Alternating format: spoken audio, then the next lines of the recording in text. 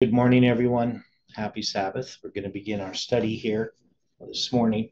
Now, normally, Dwight presents these studies. He's done 84 of them, dealing with the minor prophets and last day events. But he doesn't have a voice this morning, so I'm going to be filling in. I don't know if he's going to come to the study or not, but um, we're going to cover material that he covered at the beginning. It's sort of a summary of what this study has been about. And we're going to look at this main statement in the spirit of prophecy that he used um, as the premise for this study of looking at the minor prophets. But before we begin, can you all join me in a word of prayer?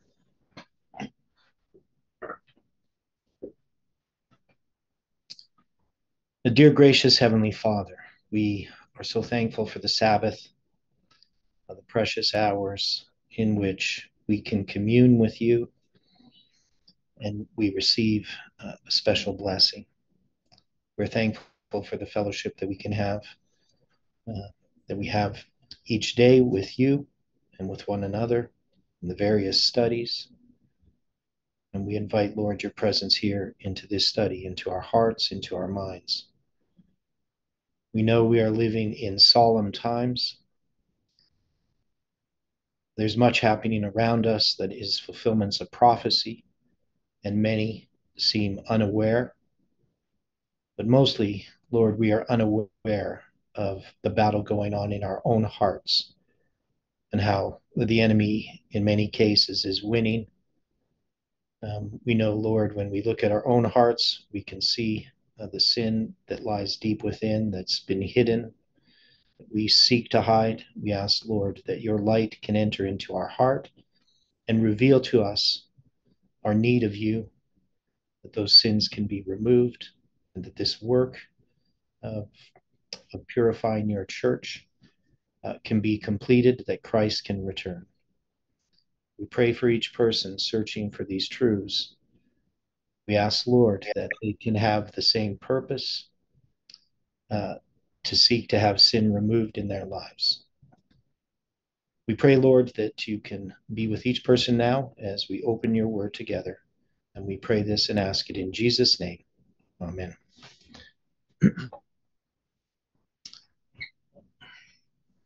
So good morning again, and happy Sabbath.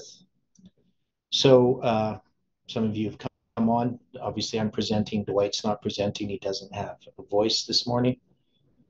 And so we're going to look at, this is the initial passage in the spirit of prophecy that was the whole premise for this study. So Dwight had been doing a study on these books, Malachi, Zephaniah, Haggai, Zechariah, and some of the other minor prophets. And here, this statement in the spirit of prophecy says, in the night season, I was in my dreams in a large meeting with ministers, their wives, and their children. And I wondered that the company present was mostly made up of ministers and their families. The prophecy of Malachi was brought before them in connection with Daniel, Zephaniah, Haggai, and Zechariah. The teaching of these books was carefully investigated. The building of the temple service were considered. There was close searching of the scriptures in regard to the sacred character of all that appertained to the temple service. Through the prophets, God has given a delineation of what will come to pass in the last days of this earth's history. And the Jewish economy is full of instruction for us. Now, in the past, if we would have read this spirit of prophecy statement, at least I know if I would have read this, let's say, 15, 20 years ago, I would not have noticed much that is in this statement. I might have noticed some of these things and understood what they meant. But there's a lot here that we wouldn't generally recognize as a Seventh-day Adventist. For instance, when it says God has given a delineation of what will come to pass in the last days, We just sort of think, well, God's going to lay out for us what's going to happen. But we understand that delineation means to set upon a line, and that this is a method of study that's urged upon us in Isaiah 28, that we are to do things, or to set in order upon a line the events of sacred history. And this is what this movement has done. So when we see delineation, we understand that that's a line. And this is a delineation of what will come to pass in the last days of this earth's history. And it's the Jewish economy that is full of instruction for us. Now, when we think about the Jewish economy, generally we think about the sacrifices and the offerings. That's what Ellen White is referring to. But if we take these and consider, especially Haggai and Zechariah, and we're looking at the prophecy of Malachi and Daniel, and we're going to look at what she's talking about here. But Haggai and Zechariah, what is it that they're writing about? When are they writing? And what is the topic of their prophecies, of their books?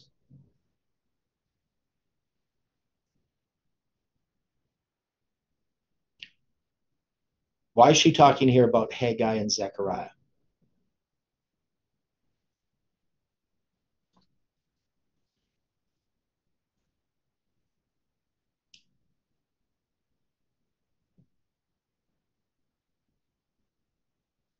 Anybody know what the primary topic is of these? Okay, so Iran has said in the comments there, the chat, the building of the temple.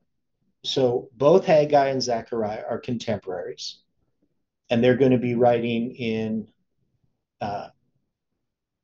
basically that period from 520 to 518 BC, starting in the second year of Darius. So that's Darius who's going to give his decree.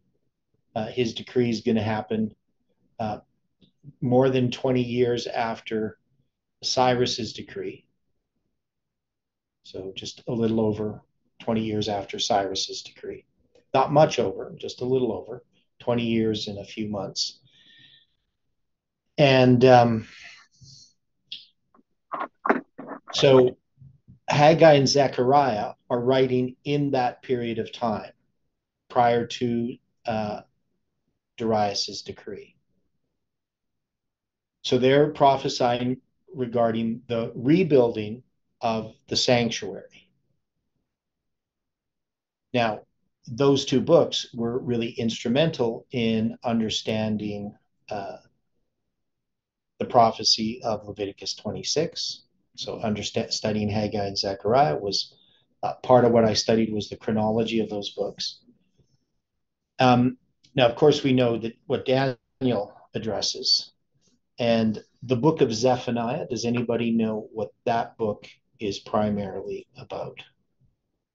It's not one book that I've studied a great deal in the past at all.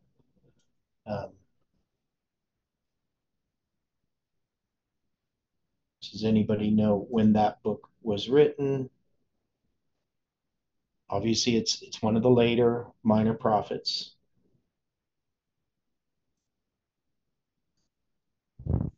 Is it not 630, 629? Okay. Yeah, so it's writing, and I'm trying to remember exactly. Yeah, it's around that time. I'm trying to remember.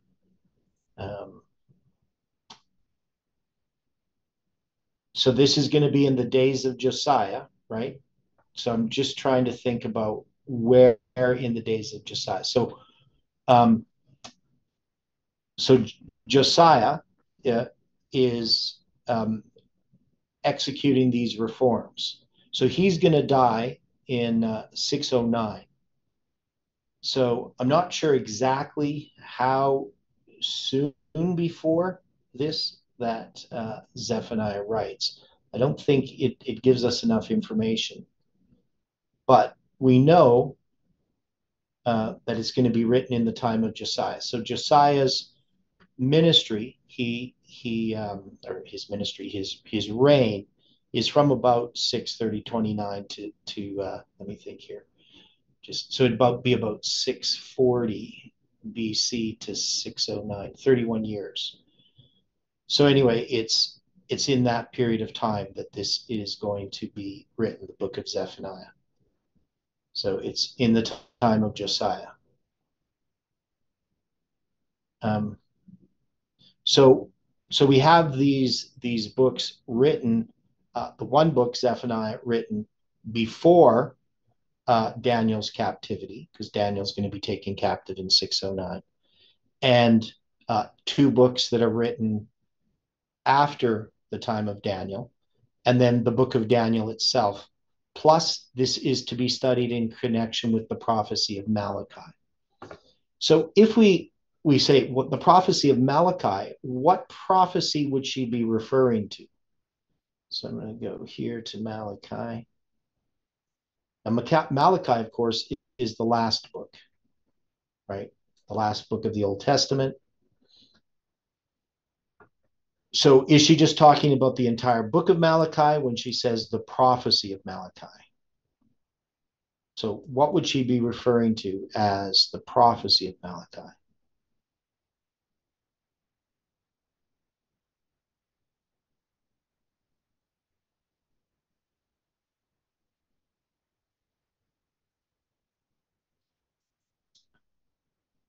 Would it be Malachi chapter 3?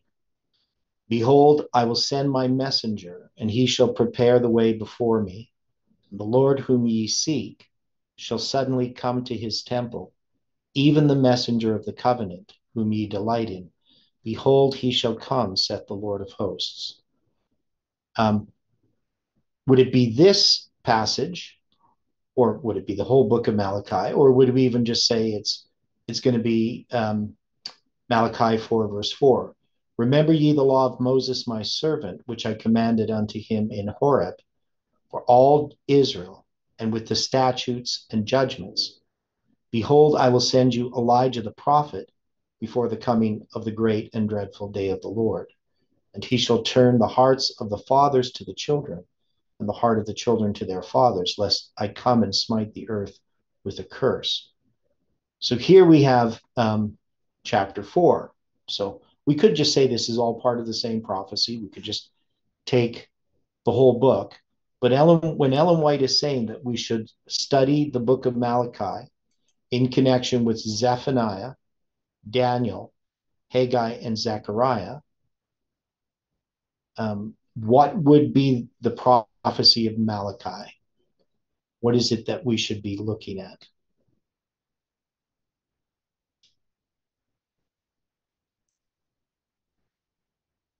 Okay, so what we're going to do is we're going to come back to that question. And we're going to read more of this statement in the spirit of prophecy. So we had read the one paragraph. Now this is Review and Herald, February 4th, 1902. Right, so that's the statement that we read. And so the prophecy of Malachi was brought before them in connection with Daniel, Zephaniah, Haggai, and Zechariah. Now this is the ministers and their families that are gathered together in this company. That's what Ellen White sees in vision or in a dream. And then she says the teachings of these books, the teaching of these books was carefully investigated. And this was in connection with the building of the temple service were considered. And there was a close searching of the scriptures in regard to the sacred character of all that appertain to the temple service. So you're going to look at the temple, the building of the temple, the service of the temple, and then the character, the sacred characters that's needed, that's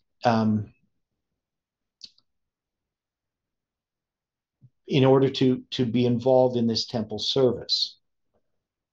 And then she says, through the prophets, God has given a delineation. He's set upon a line these events So what we can say is that whatever she's talking about here, it has to do with last day events. It has to do with line upon line. And it has to do with the type of character, the sacred character that we need, and an understanding of the temple itself and the rebuilding of the temple. Now she goes on to say, the offering of beasts did not cleanse away sin, but was a symbol of the great and complete sacrifice that was to be made for the sins of the whole world. The rivers of blood that flowed at the harvest thanksgiving, when sacrifices were offered in such large numbers, were meant to teach a great truth. For even the productions of the earth, the bounties provided for man's sustenance, we are indebted to the offering of Christ upon the cross of Calvary. God teaches us that all we receive from him is the gift of redeeming love. From his instruction to Israel, he would have us learn that he has made ample provision for the poor to receive the comforts of this life, and also for the gospel to be carried to all those who are perishing in their sins. So we see here that the offerings of these sacrifices is teaching, it's meant to teach a great truth, our indebtedness to God and our responsibility in sharing the gospel, and that God has given us these blessings, these provisions, to give the gospel. Right? And God has given us ample provisions for the poor and also for the gospel to be carried to all those who are perishing in their sins. So all of these lessons are being taught. Then she says the whole sanctuary service was designed to impress the people with the fact that the things which God has set apart for himself are holy. They were ever to observe the distinction between the sacred and the common. Holy things must be kept holy. Now, she's actually writing this in connection with the tithe. So if we go back here a little bit earlier, she says the tithe is God's portion, not all the property, not at all the property of man. And the scripture declares that he who withholds it is guilty of robbery. Who then will stand with clean hands before the Lord? So one of the things we know about Malachi is it talks about the tithe. It talks about the offerings. Right? So, I mean, if I read this whole section here, it's going to go through, the first part is going to address this idea of the offerings and the tithe. Right? So when she's talking about the distinction between the sacred and the common, this has a wide variety of applications, but one is it does relate to the tithe and the offerings, the things that are dedicated to God, the sanctuary service. But we live in this world as well. There are things that are common, and we need to make a distinction between that. We can't mix the common with the sacred. One of the things that we see presently in the world and in the church is that the common has come into the church, the type of music that's listened to, the type of conversations that are engaged in, even the topics of sermons would be considered common. That is, we see strange fire. Holy things must be kept holy, and people trample upon holy things all the time in our society. Holy things are not considered sacred. She then goes on, all these things were closely studied by the company before me in my dream. Scripture was compared with scripture, and application was made of the word of God to our own time. So, of course, this is something that we've been doing in the morning studies, not studying these prophecies, but studying the book of Judges. And we're making application to our own time. Now, generally, what you see in the Christian world, and even within Adventism today, that if we're studying something from the Bible, a story from the Bible, all we're looking for is the moral lesson. We're not making an application of that story prophetically. We're not seeing a delineation of events. We're not setting them upon a line and comparing the events of the past prophetically with the events of the present. We're generally not doing that. It's rare to see that happen. But in this movement, that is the basic premise that this movement was built upon, that we could take Millerite history and we would repeat that history. And that the history of all prophecies, that all things written in the scriptures were written for our learning, not just for moral learning, but they're written as in samples or types of what is happening presently. And so we've seen that. We could take the book of Judges, and that doesn't mean it's the only application. But we could take the book of Judges and we could see that it gives us the history from 9/11 to 2023. And that we could make an application of what has happened in our movement, the history of our movement. Now, we can look at the book of Malachi, we can look at the book of Daniel, we can look at the rebuilding of the temple, and we can see that those events that happened in the past relate directly to the events of the present, and that we can set those upon a line, and the chronological symbols that exist in those stories can be applied to the present.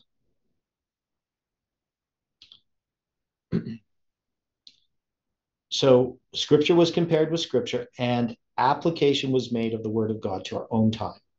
So this is what she sees in this dream at this meeting of these ministers and their families, studying the book of Malachi and Daniel and Haggai and Zechariah and Zephaniah. She says, after a diligent searching of the scriptures, there was a period of silence. A very solemn impression was made upon the people. The deep moving of the Spirit of God was manifest among us. All were troubled. All seemed to be convicted, burdened, and distressed as they saw their own life and character represented in the Word of God. And the Holy Spirit was making the application to their hearts. So we can see what she's saying here is in this dream, she sees this company made up mostly of ministers and their families, studying the book of Malachi in connection with Zephaniah, Daniel, Haggai, and Zechariah. And as they studied these things in connection with the sanctuary service, they saw the type of character that we needed to accomplish the task that God has given us, to help the poor and to give the gospel to the world, to those that are perishing in their sins. And this study brought upon them a conviction, a very solemn impression. And what did they see? Did they see the sins of others, the sins of the world? Is that what they saw? Did they see all of the faults of others? Did they see, how the church is bad? Did they see the sins of their brothers and sisters? What did they see? They were troubled. They were convicted, burdened, and distressed, not by what they saw out there in the world, by what they saw in their own life and character, because they saw this represented in the Word of God. And the Holy Spirit, whose work is to convict of sin, righteousness, and judgment, was making the application to their hearts. So when we take the scriptures and we look at the past and we make an application to the present, the reason is for us to see our own defects of character. She then goes on to say, conscience was aroused. The record of past days was making its disclosure of the vanity of human inventions, not so much machinery, but the ideas that man has. And it's making its disclosure, that is, it's opening up, making us something seen that was hidden. So the record of past days can help us to see something that was hidden. And that is the vanity, the emptiness of human inventions, ideas. The Holy Spirit brought all things to their remembrance. As they reviewed their past history, there were revealed defects of character that ought to have been discerned and corrected. They saw how, through the grace of Christ, the character should have been transformed.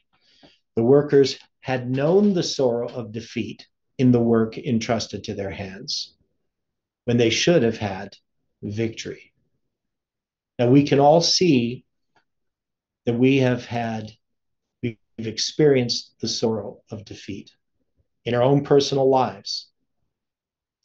We've sometimes been pretty disgusted with ourselves in our Christian experience.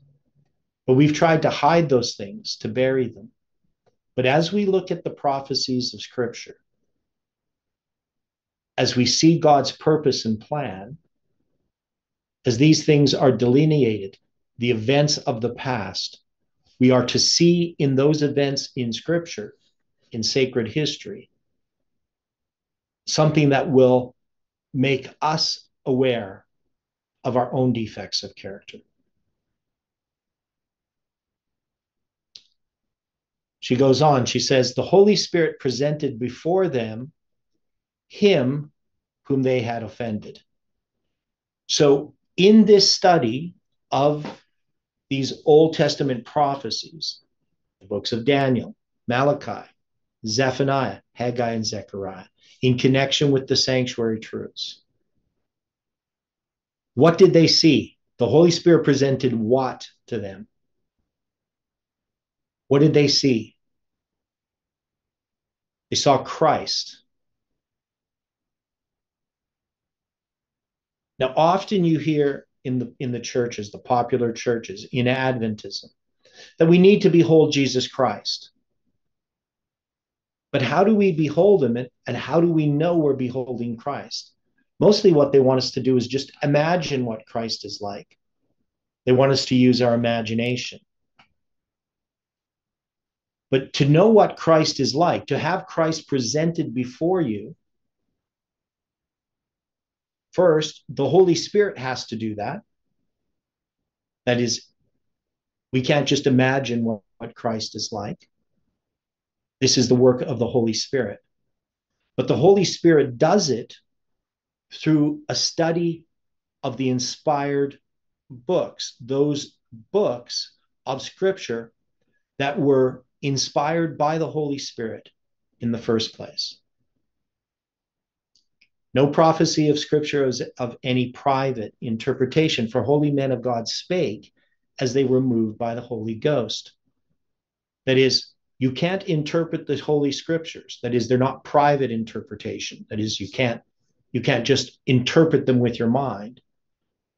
Because they were inspired by the Holy Spirit, the same Spirit that inspired the Scriptures, is to reveal them, the teachings of the Scriptures, the understanding of the Scriptures, to your mind.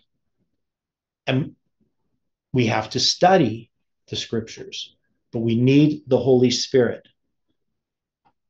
And if the Holy Spirit, with the Holy Spirit studying the books inspired by that Spirit, Christ will be revealed before us, him whom they had offended. So when we see Christ, the other thing we see here in this statement is a revelation of Jesus Christ will always bring before us a sense of the fact that we have offended him. His character in contrast to ours. The popular mind, the popular sentiment regarding Christ is that they make him extremely human, very common. Somebody that, we can identify with in the sense that he doesn't seem very different from us. And And there's some truth in that because Christ came and took upon himself our nature. He identified with us. But this is the holy God coming to identify with us. But what we do is we can bring him down onto our level, which is different than him coming down to our level. You understand what I'm saying there? Christ condescended to save humanity, but he is still God. His character, the standard that he presents, is higher than any human thought can reach. It is divine, and we have very little appreciation of the divine. We have very little appreciation. Because we have very little appreciation of the divine, we have very little appreciation of our distance from God, of how sinful we are. And we can imagine, just because we compare ourselves with humanity, that we're better than so-and-so, that we haven't done such and such. I'm thankful that I'm not like other men are, that I pay my tithes of all that I possess. I fast twice in the week, and I'm not like this publican. That's the Pharisee. But we are like that. We don't see how un-Christ-like we are. And this message, this movement, was designed by God for us to see, to examine the scriptures and apply it to our own lives, and to see that we are indeed far from God. And we talk about this Mare vision. I can't remember if it's the Mare or Mara. It's the one that's the looking glass vision, this revelation of Jesus Christ.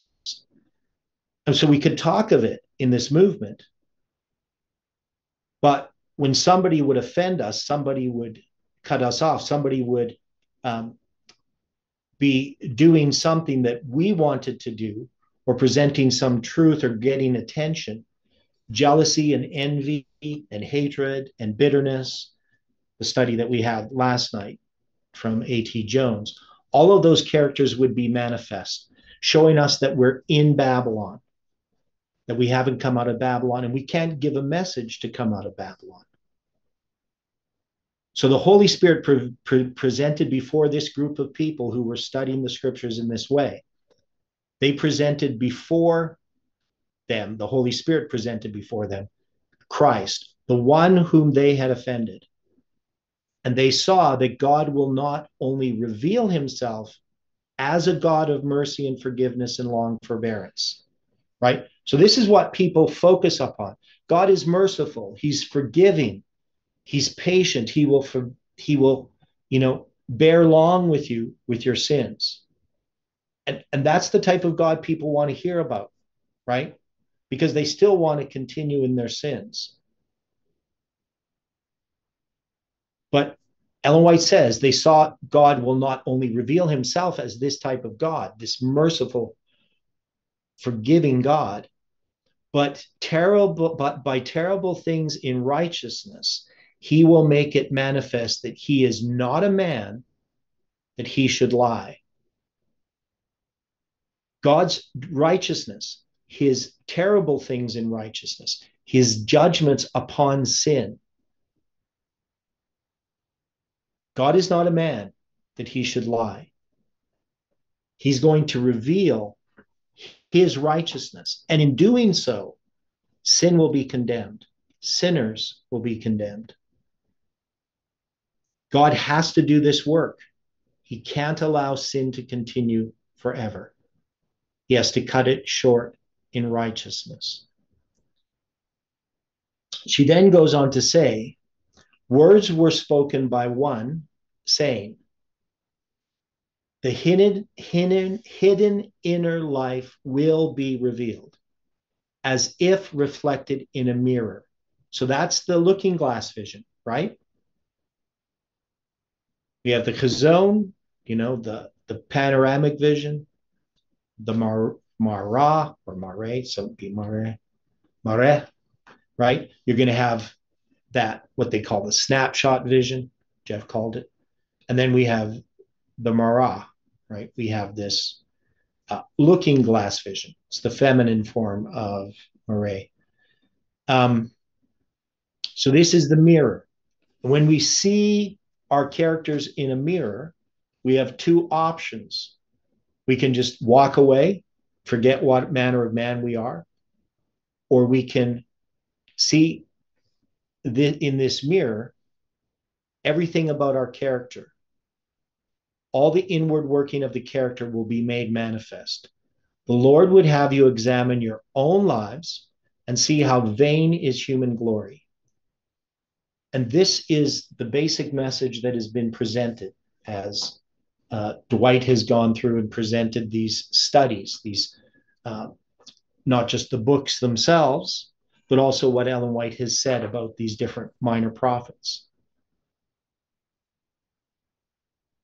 That we are being called to examine our own hearts, not the actions of those around us. That's not going to produce in us righteousness. It's not going to allow us to finish the work by condemning others, because anyone can see the faults in another person. That's easy. But to recognize the faults in your own life and correct them, that's the work of the Holy Spirit upon the heart. And that's something that's gained by cooperation with God through diligent effort. It's not going to come about casually, by happenstance. It has to be by an effort. So the Lord wants us to examine our own lives to see how vain is human glory, human character. Deep calleth unto deep at the noise of thy waterspouts. All thy waves and thy billows are gone over me. Yet the Lord will command his loving kindness in the daytime, and in the night his song shall be with me, and my prayer unto the God of my life. The period of our probation is fast closing. Soon, our opportunity to give the last message of mercy to the lost will be forever past. The help of everyone that loves Jesus is needed now in the Lord's work. Let there be no idlers in the Master's vineyard. Let there be no robbery of God in tithes and offerings, which are needed to sustain the cause. Now, of course, this is a problem with this movement presently. In the past, as Seventh-day Adventists, we would give our tithes to the church. And I'm not one to tell people what to do with their tithes and their offerings, because that's something that is between you and God. But some have chosen to continue to give tithes and offerings to the church. Some people, for a while, we would give tithes to FFA. Jeff had urged people to give tithes and offerings within their own countries to support the work locally. But somebody had asked a question before this study regarding all of these different factions, like where is the work? What groups are legitimate? And we are now in a situation where we have this individual work to do, and none of us want to rob God of tithes and offerings. And yet to where we're going to give those tithes and offerings and how we're going to use them. Obviously we don't just use them for ourselves, but it's not clear cut what to do in that situation. Okay, so now there's a question in the chat, and I don't know if it takes us off the topic. So the question is, how do you know that you are being worked upon by the Holy Spirit? Now, basically, we see in our own lives that we stumble and fall, right? Now, the problem here is we know what is the work of the Holy Spirit according to Christ. He's going to send another comforter. He's going to convict us of sin, righteousness, and judgment. Of sin, because they believe not on me, on righteousness because I go to the Father, and on judgment because the prince of this world is judged. And this is the work, the steps of salvation: justification, sanctification, and glorification, the work of judgment. And so if we are to look at ourselves, are we to see ourselves as righteous? Even if we're perfecting Christian character, as Ellen White says, he that is seeking to perfect Christian character will never indulge the thought that he is sinless. Even if his life is irreproachable and he's a living representative of the truth that he professes, yet he will see in his life no good thing. So if you're seeing yourself as a sinner, you know that the Holy Spirit is working upon you. If you reject that work and neglect that work, if you push aside the Holy Spirit, that conviction, that voice of the Holy Spirit will lessen over time. The conviction won't be so strong. Now, we have all fallen in our lives, in our Christian experiences. Many times we've had to come and weep at the feet of Christ. But that is to be our daily experience, just how we came to Christ when we first came to him. Take our eyes off of ourselves. If we're looking at ourselves for righteousness, we're looking in the wrong place. We look to Christ for righteousness. And those that are doing that aren't going to be looking at their lives to look for righteousness, to see, am I now sinless? They will constantly be looking for a deeper experience. So this definitely relates to our topic.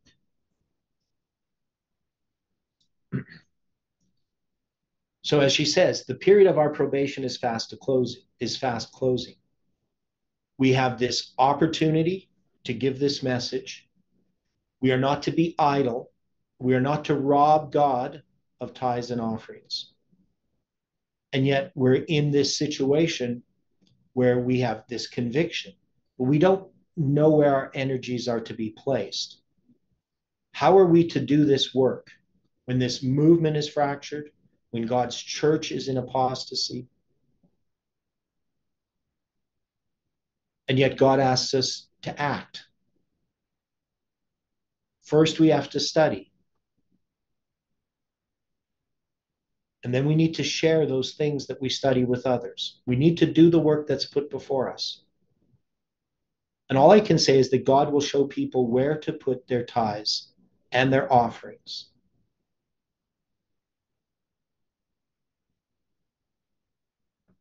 Those who are laborers in word and doctrine will have all that they can possibly do in improving their God-given charge. Preach the word, be instant in season, out of season. Reprove, rebuke, exhort with all long-suffering and doctrine. The minister's wife may be a great help to her husband in seeking to lighten his burden if she keeps her own soul in the love of God.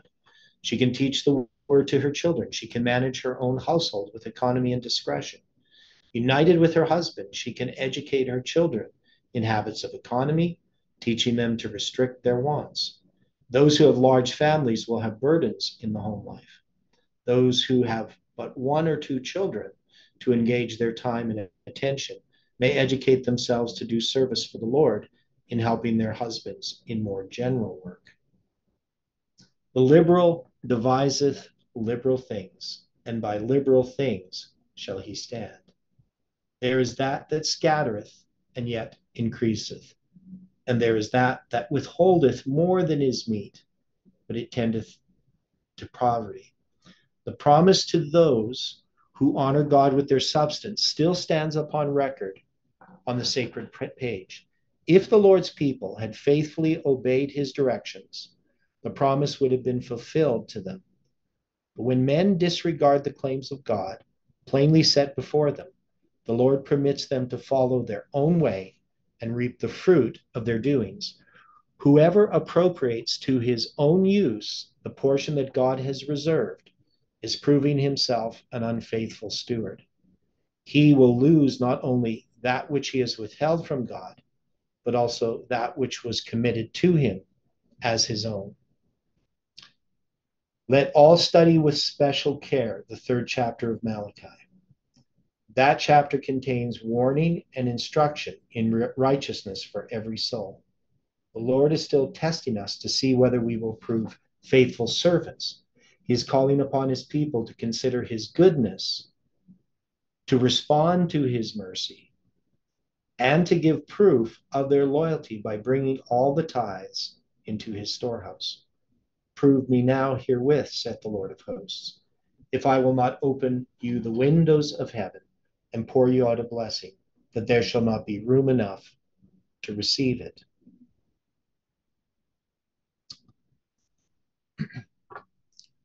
So this has been the topic of study. We began, I believe, on October 24th, 2021. So you're looking at more than a year and a half of study of the minor prophets. And she's talking here about the third chapter of Malachi. And so let's take a look at this. Behold, I will send my messenger, and he shall prepare the way before me. And the Lord whom ye seek shall suddenly come to his temple, even the messenger of the covenant, whom ye delight in. Behold, he shall come, saith the Lord of hosts. So in this study of Malachi, the third chapter, to understand what this is about, where would we generally place Malachi chapter 3? Just in a general sense, where do we place this?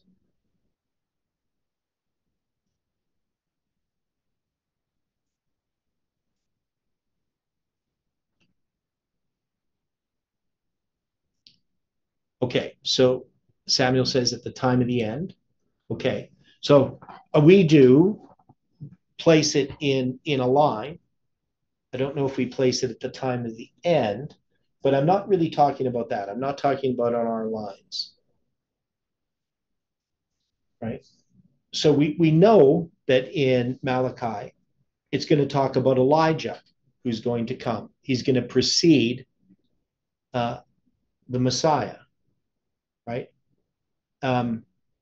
Behold, I will send you Elijah the prophet before the coming of the great and dreadful day of the Lord, right? And we would say that this Elijah would refer to John the Baptist, right? That would be the first application you would have. Christ makes that application, right?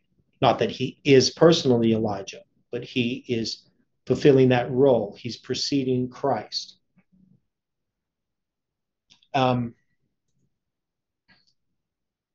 So this messenger, I will send my messenger, and he shall prepare the way before me. That would be Elijah, right? Is that how we would understand it?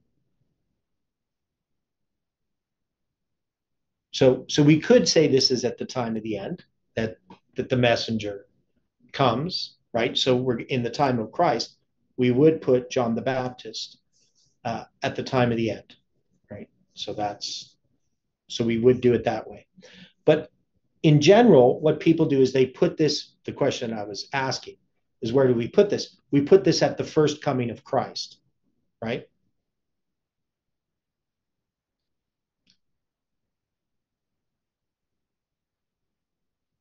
Right? Elijah comes before Christ comes. So that's the application. But we know that this prophecy has other applications, because we can put this into Millerite history.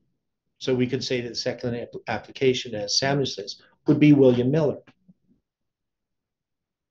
Now, we often talk about the Elijah message. In some ways, we can mark Ellen White as Elijah.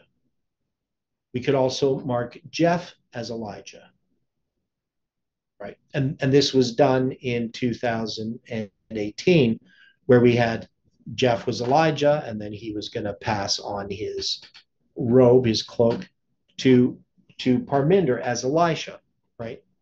Now, Jeff later recognized that he didn't have the authority to do that, that he had misread the lines, that he had been misled in his understanding of the lines. But still, the application is correct in the sense that Jeff is this first messenger, just like Miller was, just like John the Baptist was. And then that there's a second message. Now, we're not looking for, in this movement, a Elisha. That was a mistake. That is, what we look at in this movement, what we understand is we don't look at people to fulfill that role. Even Jeff, in fulfilling that role of the Elijah message, himself personally, after 9/11, he's fulfilling a role as part of the message of Samuel Snow. Right? So this movement represents Samuel Snow, and Jeff becomes one of the movement, obviously as a leader, as the one who has given us these truths that God is using. He still had that position.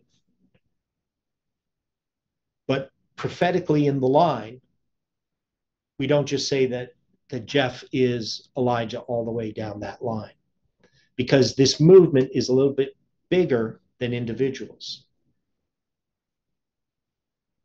So Jeff just happened to be the leader of that first message. And in our study of understanding the lines, we've been able to understand that a little more clearly in our morning studies. So the Lord, whom ye seek, shall suddenly come to his temple, right? That's Christ. And Christ is going to come to that temple, right? It's the glory of that temple is going to be greater than the former, because Christ in humanity is going to enter that temple, which we call the second temple, or sometimes Herod's temple, and give it glory. Even though it's not as glorious as Solomon's temple in structure, in building, it's going to have the presence of divinity combined in humanity entering that temple. But now it says, who may abide the day of his coming, and who shall stand when he appeareth? For he is like a refiner's fire, and like fuller's soap. And he shall sit as a refiner and purifier of silver, and he shall purify the sons of Levi, and purge them as gold and silver, that they may offer unto the Lord an offering in righteousness. And in verse 5, it says, I will come near to you to judgment, and I will be a swift witness against the sorcerers and the adulterers and the swearers and those that oppress the hireling in his wages, the widow and the fatherless, and that turn aside the stranger from his right, and fear not me, said the Lord of hosts. Well, this is referring to the end of time. So Malachi 3 has an application to the time of Christ, but it moves to the judgment, October 22, 1844. To the investigative judgment, that's where he sits as a refiner and purifier of silver. And then it goes to the executive judgment at the end of the world, right? So all of these things are encompassed in this prophecy of Malachi. So that group of people that Ellen White sees in this dream, made up mostly of ministers and their families, that is studying the 3rd chapter of Malachi, is receiving this strong conviction. Christ is going to be revealed to them in this dream. And they're going to see their deficiencies of character. This strong conviction comes upon them. And this is the work that is being done by this movement, by the truths that God has revealed to this movement. And if that work isn't done in us, we will have nothing to do with this work. Doesn't matter who we associate with, or what group we decide to associate with, or what people. Individually, we have to do this work. No one can do it for you.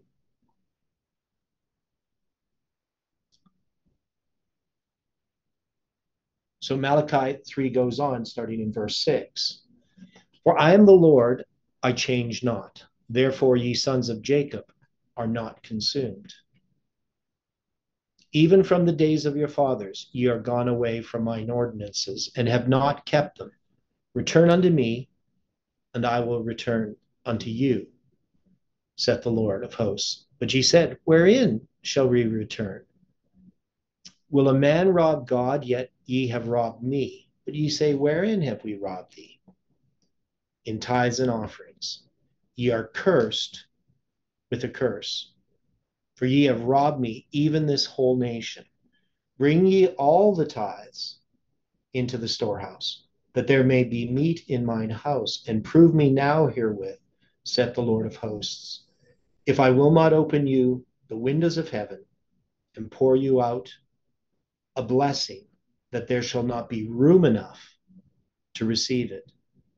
And I will rebuke the devourer for your sakes, and he shall not destroy the fruits of your ground, neither shall your vine cast her fruit before the time in the field, saith the Lord of hosts.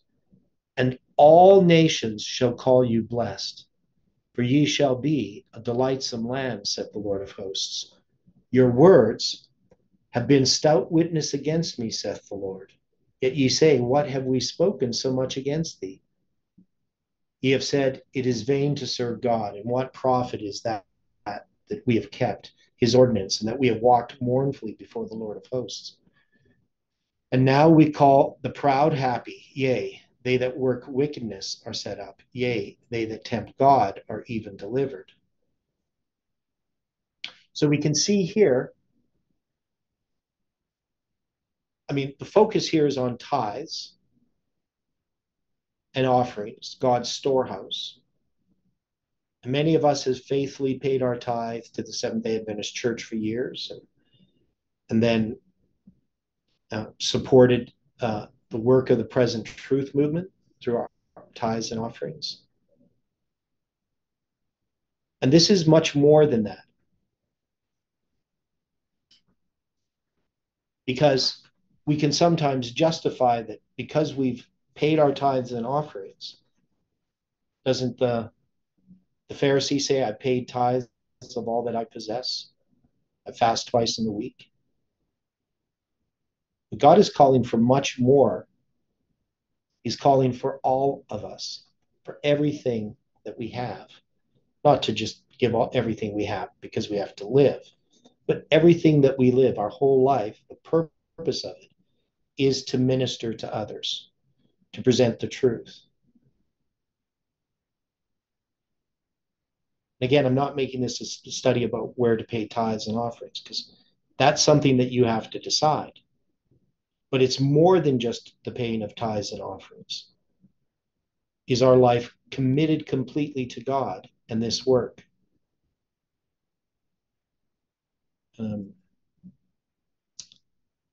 So we need to be controlled by God. We need to be, as Samuel says, to be governed by him. Everything that we do is to be the Lord's work. Even if it's our regular job, it needs to be done to God's glory. And we can't just consider, well, 10% is God's and 90% is mine. I can do with it as I please. Or, I could say, well, I'm going to give 20% and 80% is mine. I can do with it as I please. If what we are doing with what God has given us is to please ourselves, if it's used in a worldly sense, to adorn ourselves, to make ourselves comfortable, while at the neglect of those around us, then we're not doing the Lord's work. We're still robbing him. That's true. God will bless us if we support the work. But that blessing is not to be squandered. It's still to be used to bless others.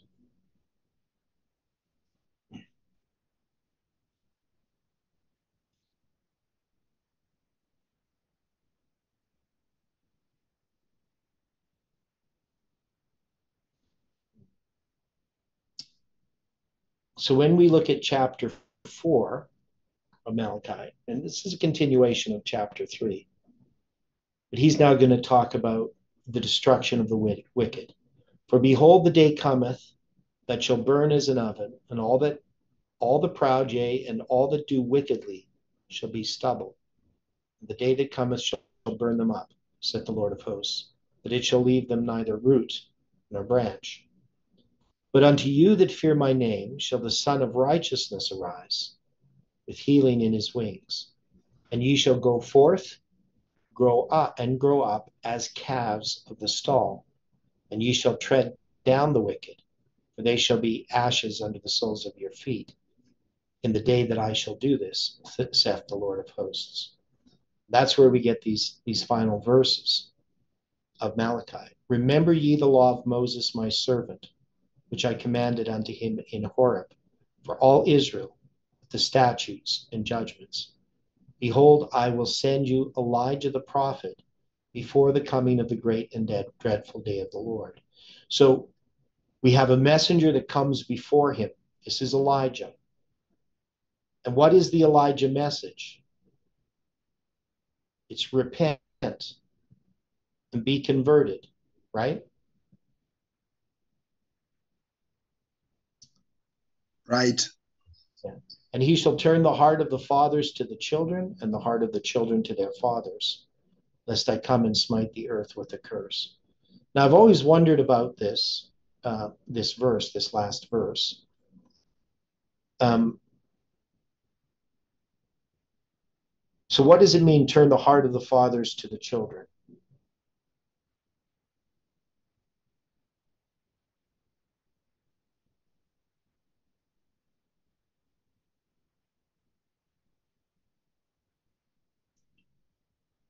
Who are the fathers?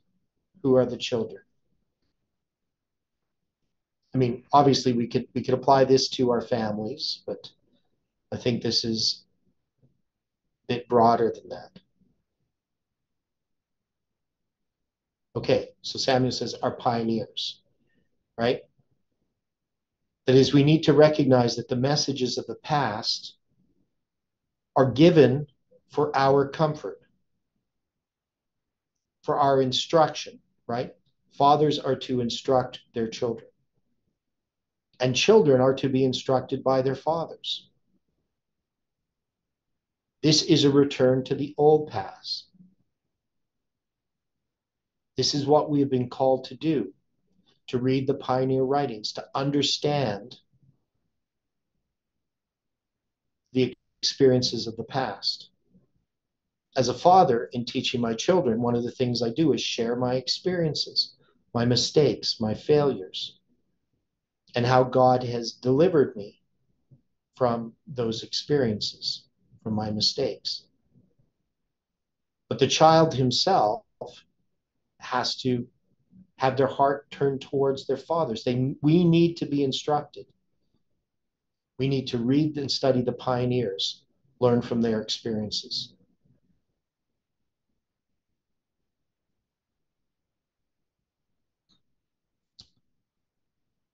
Now, what this movement has done, so we have a little bit of time left. I'm going to go here to some of my slides.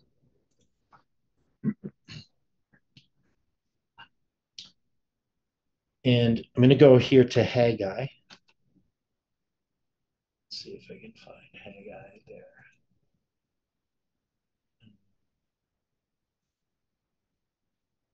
Okay, so I just want to look at a little bit about what it means to study this history.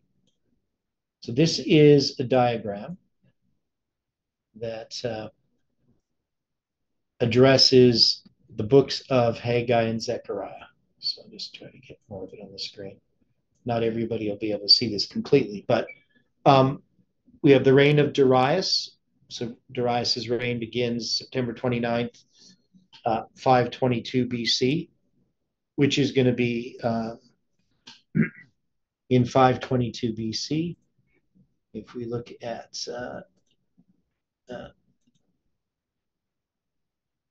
the calendar, September 29th.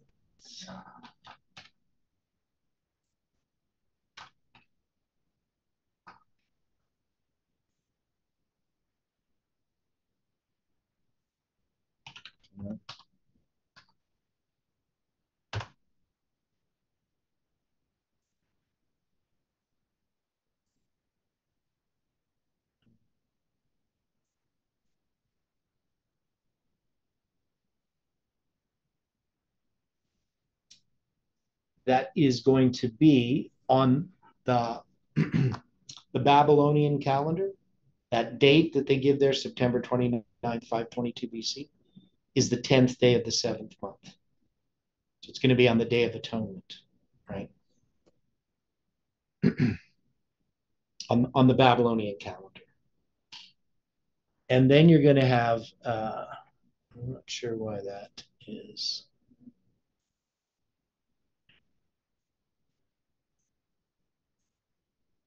I'm not sure why it doesn't say Haggai there, but I'm going to put that in there.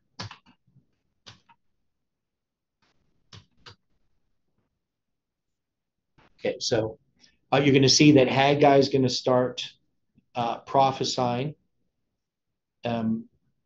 It says in Haggai 1:1.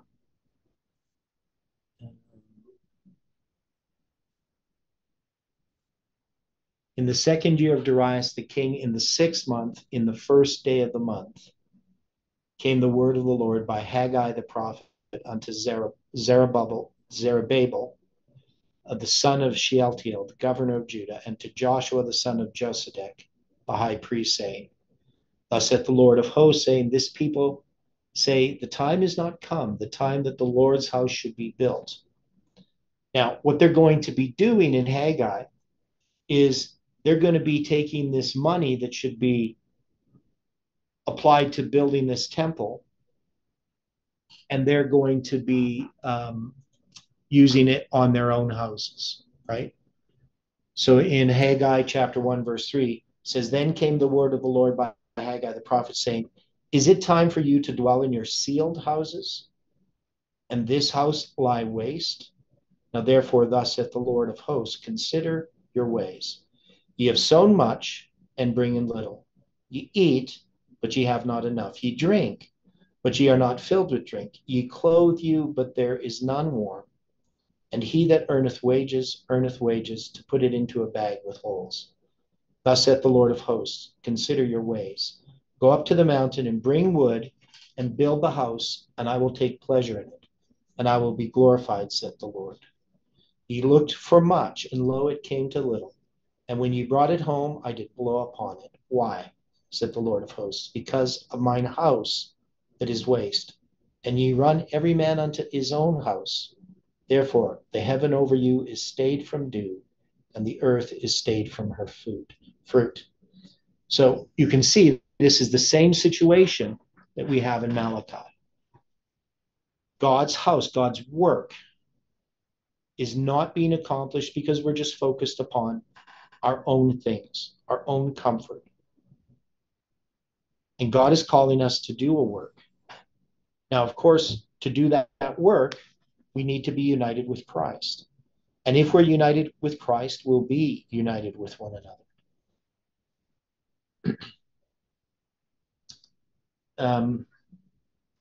So going back to this diagram here, we're going to see that Haggai is going to prophesy. And during that time that he prophesies, he's urging them to go and begin rebuilding the temple. Now, some people assume that Darius's decree, because we're going to find that Darius is going to give a decree to finish the temple. And they assume that this decree starts the building of the temple. But what's going to happen in the Bible is first they're going to commence, because of the prophecy of Haggai and Zechariah, they're going to commence this construction of the temple. So the construction of the temple isn't happening in 520. This is just the prophesy, right? Now they might have started in 519, maybe 518. We don't know when they commenced recommence the construction of the temple. But it's going to be under the prophesying of Zechariah and Haggai. And we can see that Zechariah is going to be prophesying all the way to 518. And yet Darius's decree, because Cyrus's decree occurs in 536 in the spring, in April, Darius's decree is going to be more than 20 years after Cyrus's decree. And Ellen White says that they're going to return under Cyrus's decree to Jerusalem, and they're going to, on the first day of the 7th month, they're going to set up an altar. And she says that it's less than 20 years from when they return to Jerusalem under Cyrus's decree to when Darius's decree occurs. So if Ellen White is correct, which I believe she is, because I'd figured this out before I'd read it in the Spirit of Prophecy, that Darius's decree occurs in 516. After they had already been working on the temple for a time, Darius finally examines this because of the complaints of the enemies. They're going to do an examination of the records, and they're going to find the original decree of Cyrus. And Darius then is going to issue his own decree, which allows them to continue the work on the temple, which will be finished in the spring of 515 BC. Now, I say this because Ellen White says that we're going to take the study of these books, Haggai, Zechariah, Zephaniah, Daniel, in connection with the book of Malachi, and we're going to lay events on a line. There's a delineation, right, is the word she uses, which means to set up on a line. And from the study of these things, from the Jewish economy, which include not just the sanctuary services, but the feasts, the types, all of the symbols that point to Christ, all of these things are going to come to bear upon bringing a conviction to God's people in the last days. And that conviction will reveal to us our sins, our need of Christ.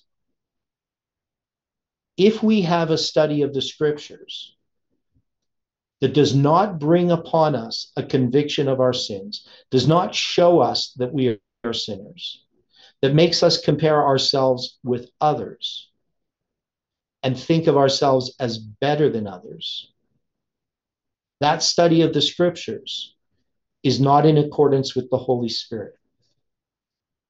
That is, the Holy Spirit is not giving us that light. Now, there may be light there. People can teach truth without the Holy Spirit. People can stumble upon, maybe by accident, things that are true and present those things. They may hear other people presenting truths and present those truths. But if they're not put into this proper context, this line upon line that reveals to us our sins, it's a misapplication of the scriptures, even if it contains truth.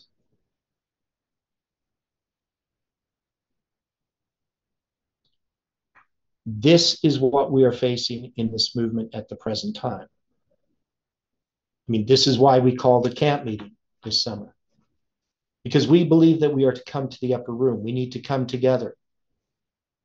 First, individually go to God and recognize our sins, and then come together and confess our sins, to recognize our failures as a movement.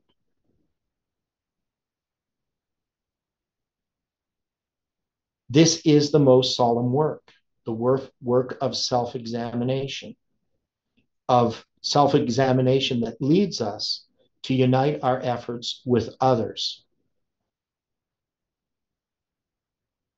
There's much study of the scriptures that is meant only to exalt self, to show that we're better than others because we know certain things, or we understand some things correctly, or other people are making errors.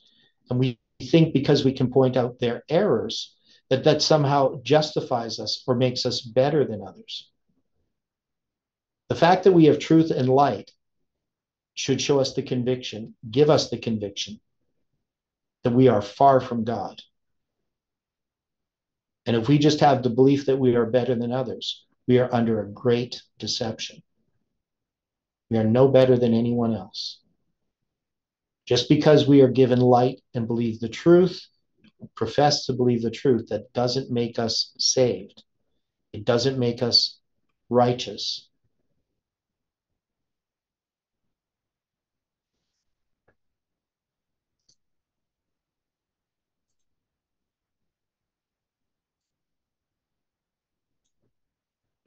So this is the problem that we all face.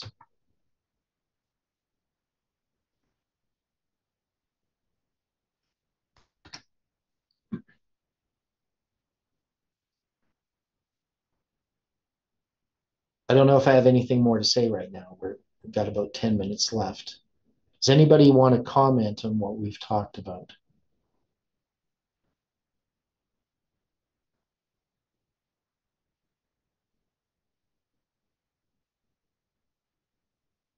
Do we see what this movement is facing at the present time and why we've been led to this study?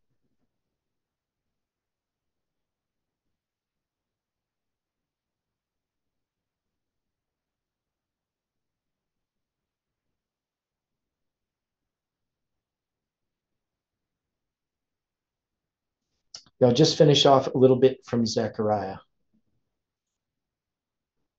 Um,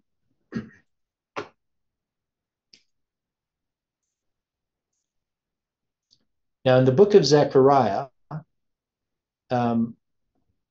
Zechariah is going to be talking about the temple. Of course, it needing to be rebuilt, and he's going to begin his prophesying in the 8th month in the 2nd year of Darius,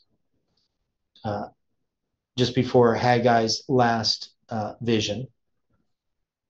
And it says in Zechariah 1 verse 7, in the 24th day of the 11th month, which is the month Sebat, in the 2nd year of Darius, came the word of the Lord unto Zechariah, the son of Berechiah, the son of Iddo, the prophet, right? And he's going to have this vision dealing with these horses, right? We talked about this last week, because this is where we were studying last week. And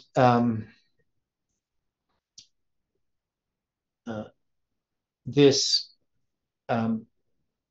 month, Sebat, it's the 11th month, right, as it says, and the 24th day of that month, that he's going to have this vision, right, of these horses.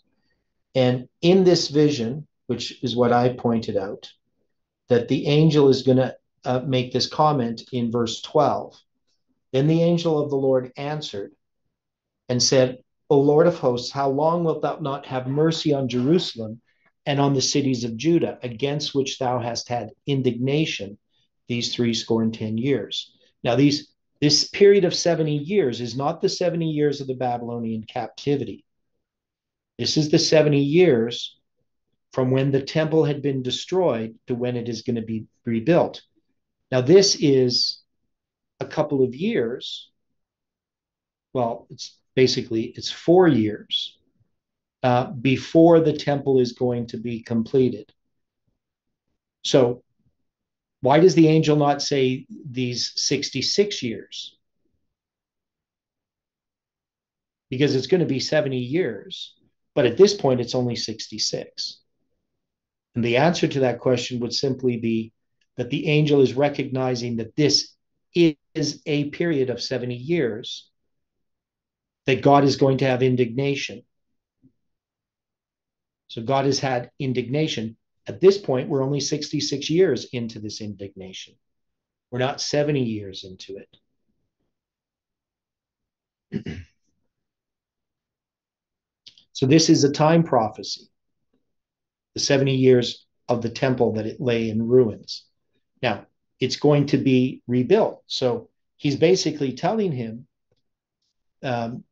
telling Zechariah, the angel is, that there's still going to be 4 more years.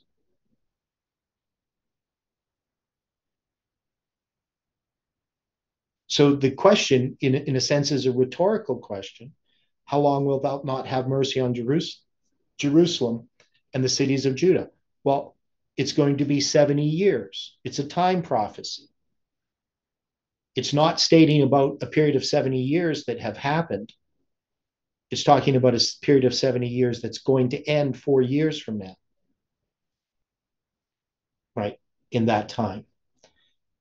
And in the fourth year of King Darius, so this is going to be, because it's going to be in the 6th year that the temple is going to be dedicated. So here in the 4th year of Darius, in the 4th day of the 9th month, that the same statement is going to be made, a little bit different. But the question is, starting in verse 4, then the word of the Lord came, Lord of hosts, then came the word of the Lord of hosts unto me, saying, speak unto all the people of the land and to the priests, saying, when ye fasted and mourned in the 5th and 7th month, even those 70 years, did ye at all fast unto me, even to me? Well, at this point, it's actually been 68 years since the fast of the events that the fast of the 5th and the 7th month occurred. So that is, the temple was destroyed in the 5th month in 586. And in the 7th month, Gedaliah, who was placed as governor, is going to be murdered. And they did these commemorative fasts. So that means the next year, in 585, on the 5th month, and then on the 7th month, they're going to fast or mourn the destruction of the temple and then the death of Gedaliah. And they do those, that's going to happen during this period of 70 years. Right? So it's referring to that same period of time. This is the same period of 70 years in Zechariah chapter 1, verse 12. So when we look at these lines, it's telling us something that is important for us to understand in this movement, that there is another period of 70 years that isn't just the 70 years of the Babylonian captivity. This is the 70 years of the temple. So you can see here, this vision in Zechariah chapter 7 is given in the 9th month and the 4th day of the month in the 4th year of Darius. That's going to be December 7th, 518 BC. And that's going to be more than 2 years before the temple is completed. And it's going to be about a year and a half before Darius's decree. Right? So the 70 years of when the temple was destroyed would technically be around the time of Darius's decree. So he's going to make a decree 70 years after the temple is destroyed. We don't know the exact date of his decree, but it's going to be in his 6th year. So about 70 years to the year of when the temple is destroyed. And the temple is going to be completed about 7 months after that.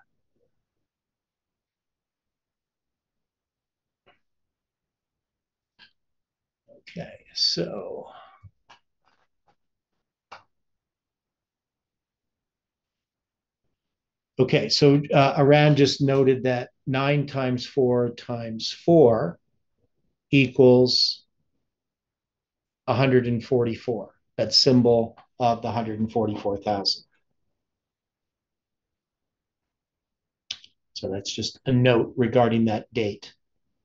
And we found all kinds of symbols in these dates and these spans of time in Ezekiel and Zechariah and Darius, Haggai dealing with Darius's decree. That these are periods of 70 years that are being marked, all of these symbols. So the point that we have here to make is that there's lots to learn, but in studying these things, what's the purpose?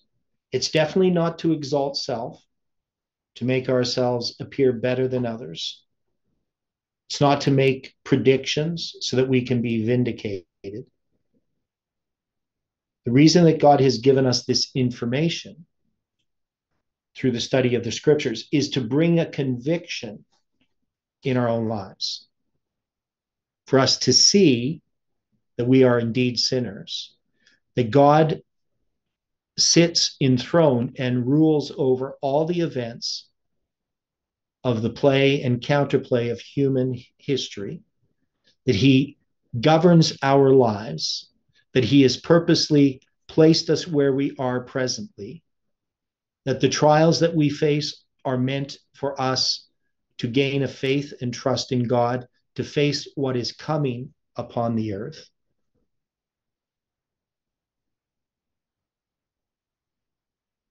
And if we trust in God, he will deliver us. And we need to experience that. And we are to look to God and not to man.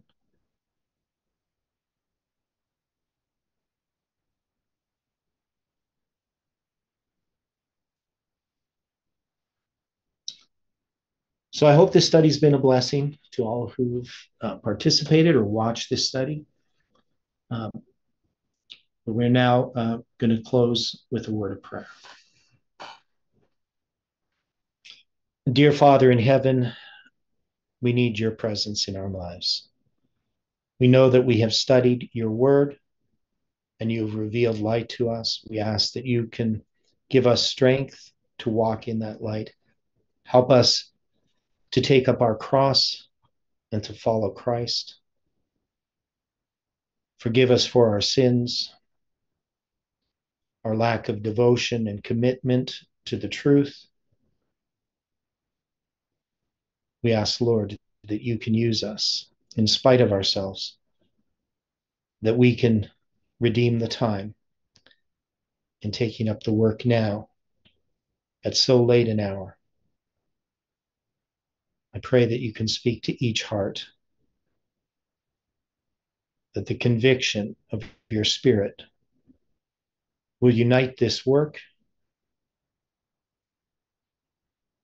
And I pray, Lord, that we can do all that we can in our power to encourage and strengthen those around us and to give the gospel to all who will hear. We thank you, Lord, for hearing our prayer. Bless this Sabbath and the time that we have with you and with each other. And we pray this in Jesus' name. Amen.